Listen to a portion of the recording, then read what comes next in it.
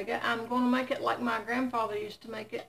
When he knew he was coming up to see him, he was in Virginia and we were in Tennessee, he would always make us some rutabagas. And he'd put them on the wood stove, and literally you could smell them halfway up the holler before you even got to the house, because rutabaga has that smell to them. But the simple thing he did, I will show you what he did, and I love these things. I love them, love them, love them. I'm the only one in my household that likes them, so I usually just get one if I get one.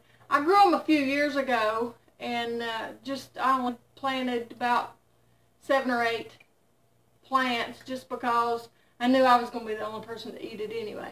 So I want to make this rutabaga for us. Okay, guys, I'm simply taking my kettle and putting some water in there. I do boil all my water. We have city water. I wish we had fixed it to where our spring came up to the house, but we didn't at the time, so we were actually in a hurry to get here because our other house had sold. So I didn't really have time to do all that anyway. But now I'm going to take approximately, I'm going to tell you, a teaspoon's worth of bacon grease. And this is just bacon grease that I saved. I'll put that in there. Let that melt down. I've got the heat on.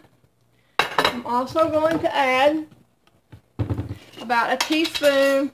No, not quite a teaspoon. Probably 3/4 of a teaspoon. And this is just for this one rutabaga. Of salt in there. And some people probably think this is weird, but I just try to stick with what my grandfather did. About a tablespoon's worth of sugar. 1, 2, 3.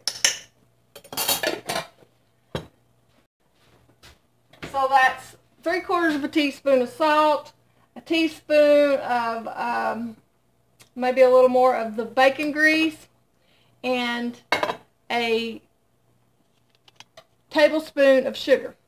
Now I'm going to peel my rutabaga. Simply just going to peel it just like you would a potato or anything else. You can use a potato peeler on this, but sometimes there's a little tough spots. The problem with when you buy these is they cover them in that wax to keep them preserved. And I guess that's good, you know, for what it's for.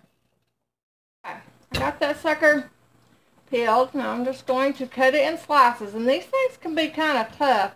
They kind of taste, if anybody hasn't tasted these are kind of cross between a sweet potato and a turnip. And I'd lean closer to the turnip than I would the sweet potato. So that'll give you an idea. Orange than this. Now these things can be a booger to peel or to cut up.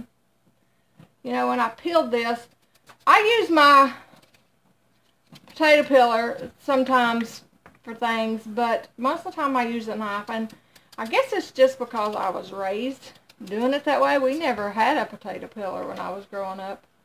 And so I've just gotten used to a lot of things without it. Now stuff like carrots and things like that, I still like to use, I like to use a potato peeler. But things like this, I don't. Now like I said, these suckers will smell your house up. Very much so. I know y'all think, good Lord, she's scaring me with that knife. Well, these things are a little tough. You just have to kind of take your time when you do them.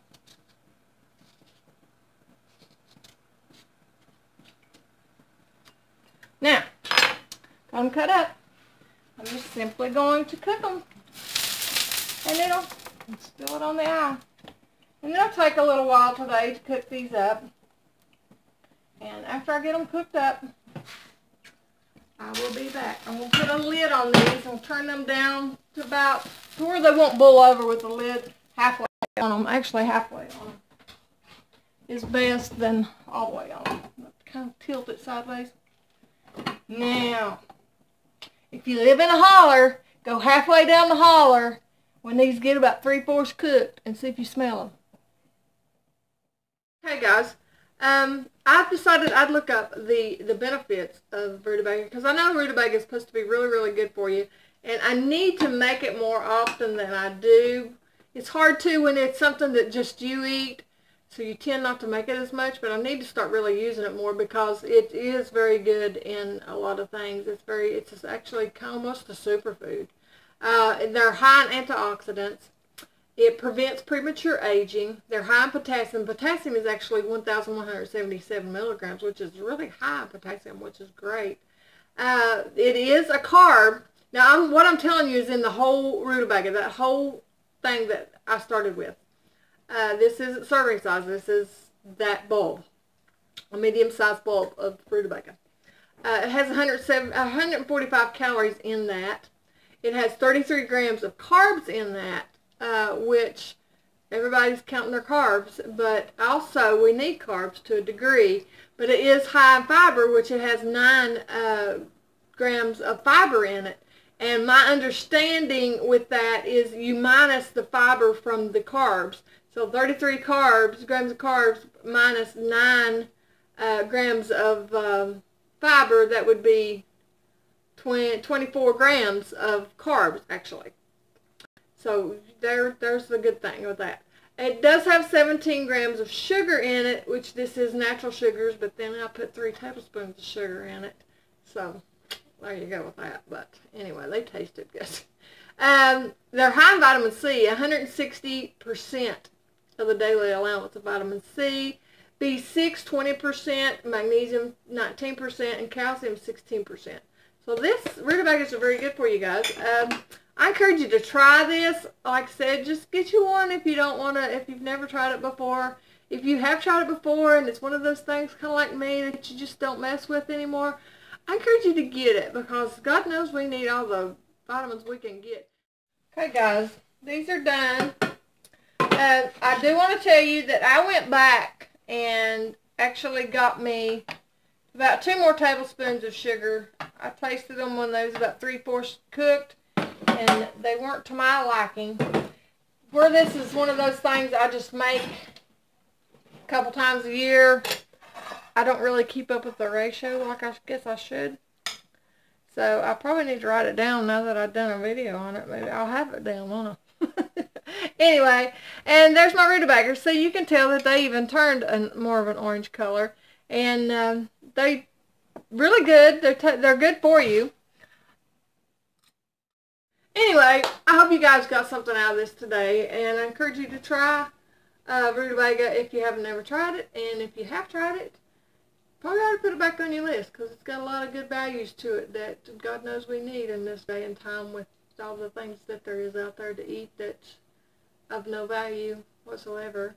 Anyway, God bless you guys. I appreciate you guys, and I will see you next time. God bless.